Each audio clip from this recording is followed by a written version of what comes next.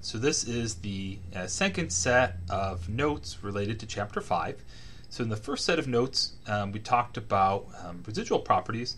So the second set of very brief notes, we will talk about reference states. Okay. So let me close this. Okay, and so it's a rather short set, but all is good. Okay, so in terms of reference states, so if I think back to the first law of thermodynamics, so the first law of thermodynamics was delta U is equal to Q plus W, right? So in terms of the first law, okay, we're looking at computing a change in internal energy. In its differential form, we had du is equal to del Q plus del W, right? We're relating differential differences in quantities. Second law of thermodynamics, due to Clausius, just as the same, right? Del Q is equal to TdS, where again we're relating differential changes of heat to a differential of entropy. We're relating changes in thermodynamic properties.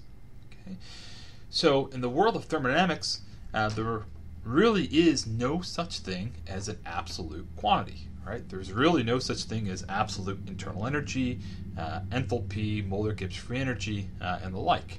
Okay, there's no absolute energy. Okay, thermodynamics is a field of differences, right? And we're ultimately interested in calculating differences in properties.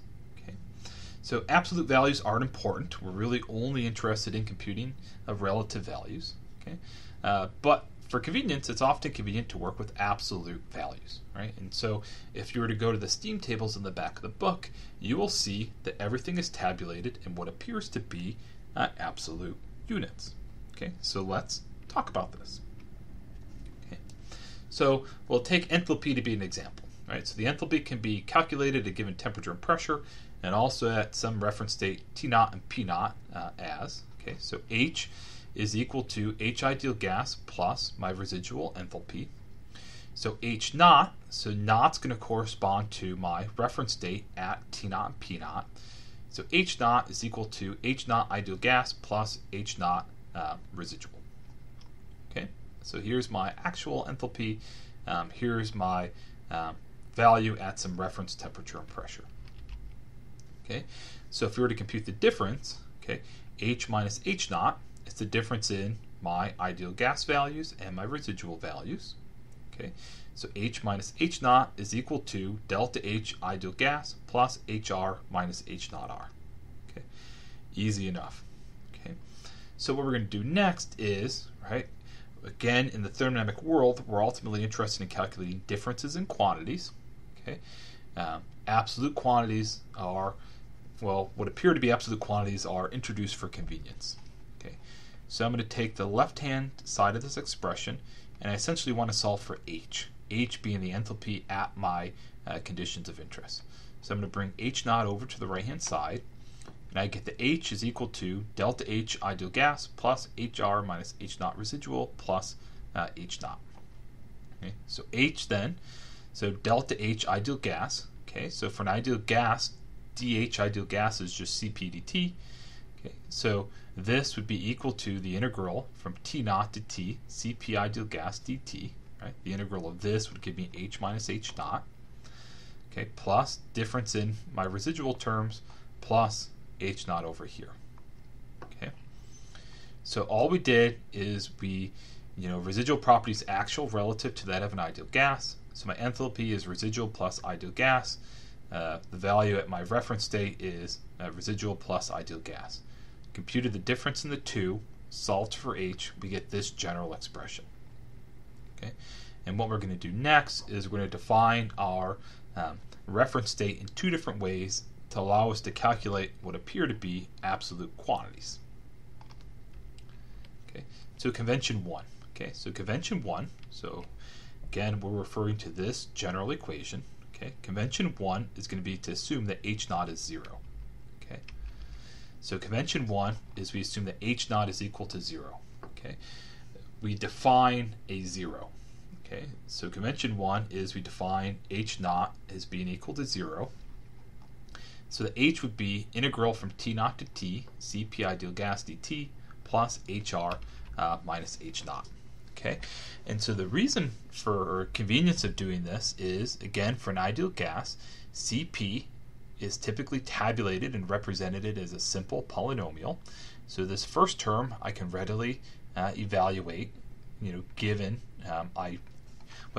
when you define or say that H naught is equal to 0, right, it's H naught is equal to 0 at this temperature and pressure, right? So you would specify what that temperature is. So this term could readily be calculated. And then this difference in residual properties, well, we solved that we could readily calculate those from a cubic equation of state. Right? So at a given temperature and pressure, I could directly calculate these two terms. Again, in defining that H naught is equal to 0, right, I'm specifying that my thermodynamic property is equal to 0 at some temperature and pressure. So those are known, and I can readily calculate these. Okay, so these can readily be calculated. This can be readily calculated, and so that gives us a way to readily calculate what appears to be an absolute value of H. Okay, and in face, it appears to be an absolute value, but again, we've arbitrarily defined where H naught is defined, or we've arbitrarily stated where H naught is equal to 0. All right, and so this is still actually H minus H naught, and we're just taking that H naught to be 0. Okay. The other convention, rather than assuming that H naught is equal to 0, is assume that H naught ideal gas is equal to 0. Okay, and so how that simplifies things is, okay, I'm going to scroll back to here, so remember H naught residual is H minus H naught of an ideal gas. Okay, so we're just assuming that ideal gas term is 0. Okay, so H naught is H naught ideal gas plus H naught residual. And so that cancellation leads us to H is equal to integral from T naught to T, Cp ideal gas dt plus HR. So again, at a given temperature and pressure, I can readily evaluate this. Okay, so we're specifying that my ideal gas enthalpy is equal to 0. Enthalpy is only a function of temperature, so we're specifying that it's equal to 0 at some T. So I would know what T naught is. So knowing Cp ideal gas, then I could readily calculate this. Right? This also comes back to, if you look in the back of your book, remember when you look at those heat capacity tables, typically they're heat capacities of an ideal gas. Right? Now it should make sense in terms of why only Cp ideal gas is tabulated. Okay? So if I want to calculate my actual H, so if I think of this as my absolute value, either convention, my first integral is just that of an ideal gas, and then in terms of my residual enthalpy, I can directly calculate that from a cubic equation of state, because that's only going to be dependent on the PVT behavior of my fluid. Cool, right? And so I don't actually need the real heat capacity. So if you were to look in the back of your text at the steam tables, what you'll find is that your steam tables adopts convention 1. Okay, so in the front page of your steam tables, it will tell you that at the triple point of water, at T equals 0.001 degrees C, all of your thermodynamic properties are defined as being equal to 0. All right, and so the steam tables are tabulated assuming convention 1, where we assume all of our thermodynamic properties are 0 at 0.001 degrees C. Okay, triple point's a convenient temperature because it's well defined. Okay. So when you're looking at a steam tables, or not a steam tables, just tabulated data in general, and it's tabulated in what appears to be absolute quantities, try and make note of what the reference date is. That's very important. Okay, it's important to know what that reference date is used, so that if you start to mix data from multiple sources, that you're using it correctly. Okay. In terms of convention 1, we're defining an absolute 0. So if you take data from two different sources that define their 0 in different ways, the differences in your quantities are going to be wrong because they're not taking into account the differences in that reference date. Okay. So again, in terms of those residual properties, right, if you look in section 5.8, your book has tabulated expressions for all of those residual properties and how you can calculate them using a cubic equation of state. But if I know the temperature and pressure for my system, I can readily calculate those quantities. Okay, easy enough. Well, and again, it's easier said than done. in theory, the temperature and pressure of your state. You can use that to calculate your molar volume of your state at that given T. That'll give you the upper bound. And then in the text, ultimately what it is they have analytic equations worked out for these two that you could just plug in your T and P. Okay, so again, there's nice analytic equations for these integrals where if you know T and P, you plug them in along with your critical temperature, pressure, and eccentric factor, and you can compute those. Okay, I mentioned the steam tables, so this is just the front page of your steam tables.